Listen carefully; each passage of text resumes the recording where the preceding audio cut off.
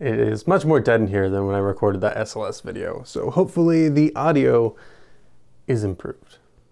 Hello and welcome back. Today I am doing another video about artificial gravity. This all stems from my original video, which was a bit of a passion project. I kind of worked on it on and off. I spent 47 hours editing it, I think. Expected a few hundred views. Got, well, 40,000 when I did my last follow-up, and now 300,000 something? Yeah, it's up there. I think if I do the math, I'm actually making more than minimum wage. And of course, with all of that attention, making it the most popular video I've made on this channel, there was a lot of comments. Now, I haven't kept up with this perfectly, but I try to read every comment. Sometimes when there's a lot of comments coming in on once, YouTube doesn't notify me, so sometimes I'll go scroll through the more recent comments, but I think I've read most of them and I've replied to a lot of them. And doing all of that has led me to notice there's a few common questions that people are bringing up. So with these common questions, I've decided to make some videos addressing them. So instead of copying and pasting myself, I can link out to the video. The first one I did was thrust-based artificial gravity, which was a pretty good explanation of why thrust-based artificial gravity wasn't really being considered in that video. But it does end on a slightly optimistic note, so that was nice. One of the other common comments is looking at short radius centrifuges, specifically hating on short radius centrifuges, which I expected.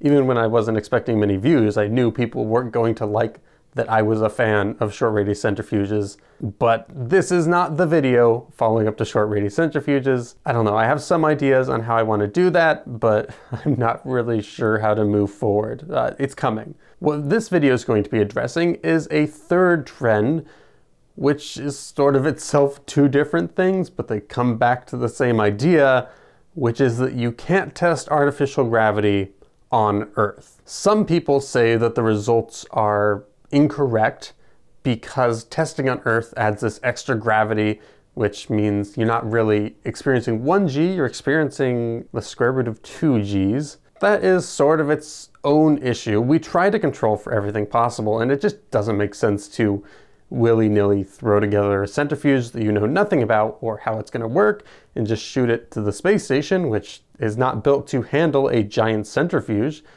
and, you know, just seeing what happens. Yeah, we tend to proceed with a bit more caution in the aerospace field, so we test things on the ground even if it's not a perfect representation. The way we do this is actually based on head-down bed rest studies. So if you don't know, head-down bed rest studies are a way to study zero-G on Earth, because there's not many astronauts in space at any given time, so they're not really a statistically significant group. So we have compared normal people to them while they're laying down in a bed that's tilted backwards, so their feet are above their head.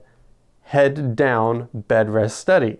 You basically stay in bed for 6 months, don't even sit up, and you have all the same bad health effects as an astronaut.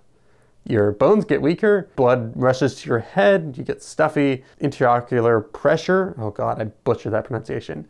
Eye pressure goes up because of the fluids rushing to your head.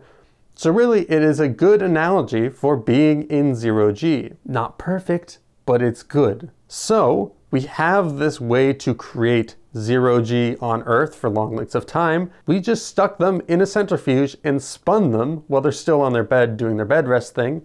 And that loads the body, pulls the fluids down, puts some force on your legs, but you're still laying in a bed and you're kind of leaning backwards into the bed, not standing up perfectly because, like we've mentioned, gravity does still exist, so it's pulling you back into the bed.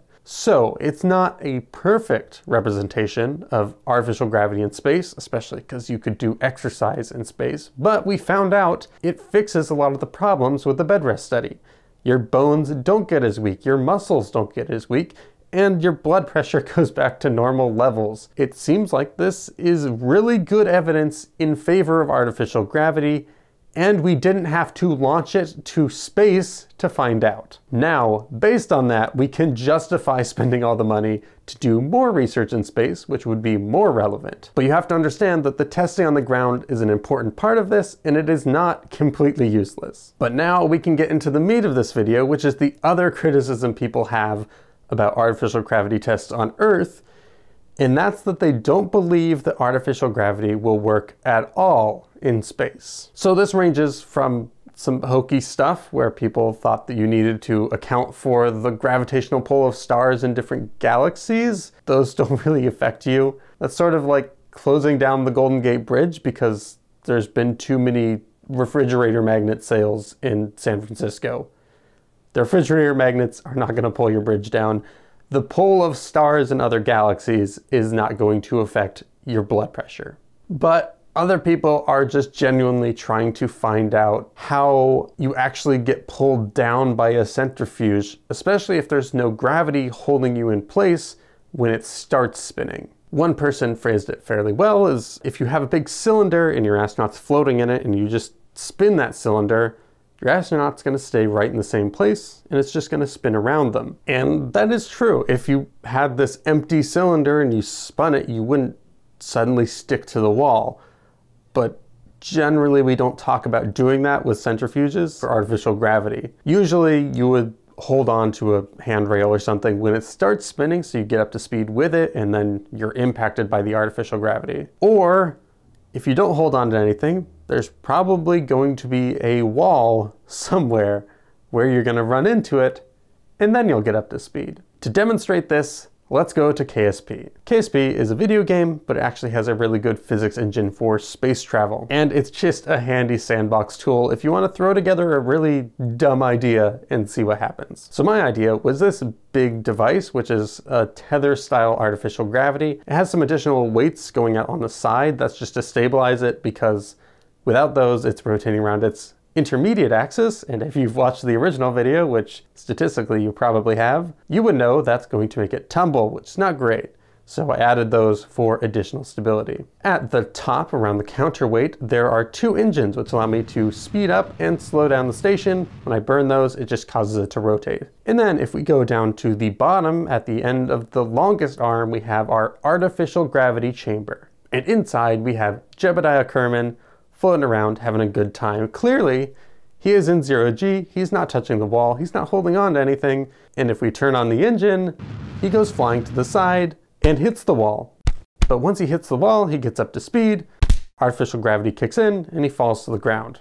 Clearly, something appears to be forcing him down onto the ground, and that's why we call it artificial gravity, because it looks like gravity. And now that he's up to speed, he can actually start moving around and he'll behave like he's in gravity. Sort of. When you turn your jetpack on, Kerbal will lock the Kerbal's orientation. That's what the astronauts are called. They're called Kerbals. They lock that orientation to vertical in the inertial frame. So the rotation doesn't know that he should be rotating, but his velocity does.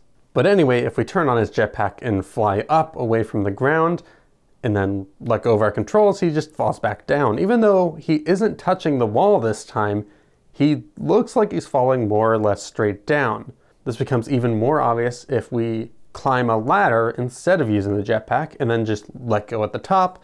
He falls straight back down that ladder. He doesn't have to fly over and hit the wall because he's already up to speed.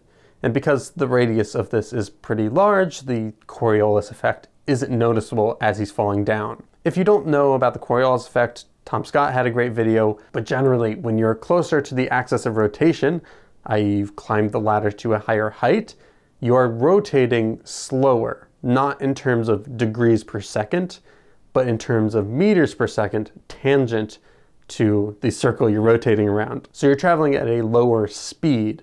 In that way, when you let go and you fall down to the ground is moving faster than you, like this.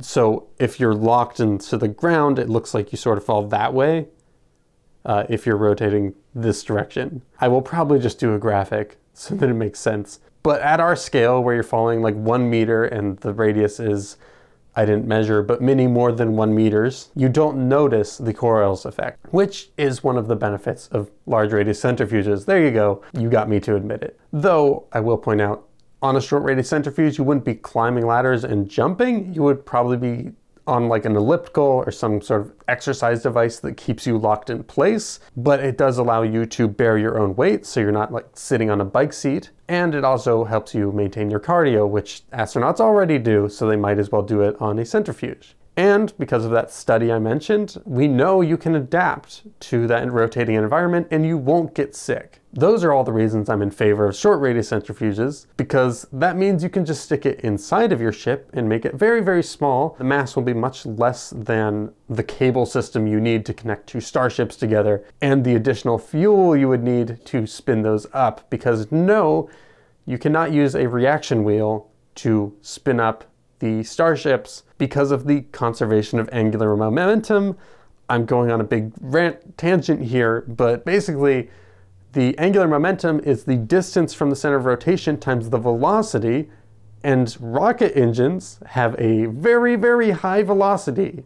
So unless you make your flywheel bigger than the entire spaceship, you are going to need to move the flywheel at speeds of kilometers per second, or it's just going to end up being heavier than the fuel. So that's why you wouldn't use a flywheel to start artificial gravity rotation. But I digress. We were talking about this little green man falling off of his ladder. To explain what's going on here, I am going to change over to an animation, which is less physically accurate because I hand animated this. It's not perfect, but it's demonstrating how traveling in straight lines through space makes it look like there's gravity. So we have this little artificial gravity station and a ball floating in the middle. If we start rotating it, that ball flies to the side, or rather the side flies into the ball. They impact, and if we pause and zoom in, we can look at what's happening. The wall has a velocity in this direction, and because the ball is crashing into it, it's going to bounce and take some of that velocity and travel in a straight line straight to the left. And this is why it still works in space and not just on Earth. That ball is traveling in a straight line. There is no gravity curving its path, but because the rotating environment is traveling around a circular path, eventually that straight line intersects with the floor. If we let the animation play, you can see it crashes into the floor, bounces again. Let this play out. You eventually see what looks like bouncing from the inertial view where we're not rotating. And if you switch to the rotating view, you can clearly see that what is a straight line to an inertial observer looks like a bouncing ball to us. I think just this visual is a really good explanation of how artificial gravity works, even in space where there's nothing to hold you in place in the centrifuge. Once you're up to speed with your centrifuge, you can jump, not touch anything, and you'll still appear to fall back down. It looks like you're experiencing gravity. The studies I mentioned say it feels like you're experiencing gravity. You might as well be in gravity. That's why it's called artificial gravity. And of course, you don't have to crash into the wall to initiate this. You can just hold onto a handrail or a ladder, and once you have some velocity, you'll stick to the ground. Also, I could have mentioned this at the beginning, but we literally have a centrifuge on the ISS. It's small, it's for like fruit flies, but we use it, it works. So yes, centrifuges do work in space. So there's not much difference between artificial gravity and real gravity, except for tidal forces, and then obviously you can notice you're rotating in a rotating environment. But the gross acceleration across your body, if you stand still, is the same. And that's the important thing. No, we might not be replicating the slight tidal force of Proxima Centauri, but we are getting you very, very close to what you would feel on Earth, to the point where your squishy, non-precise, evolving, adapting body is able to accept this environment and live healthily. That's what we need to accomplish. We just need to get you close enough. You know, your head can be at less than 1G and your feet can be at more, and you probably won't notice. People like to use this as the reasoning why you get dizzy or sick in a centrifuge. That's not true. Otherwise, wearing a heavy backpack or a weighted vest would make you nauseous, which it doesn't. You can sense acceleration in your ears. You can't in your feet. All you feel is pressure.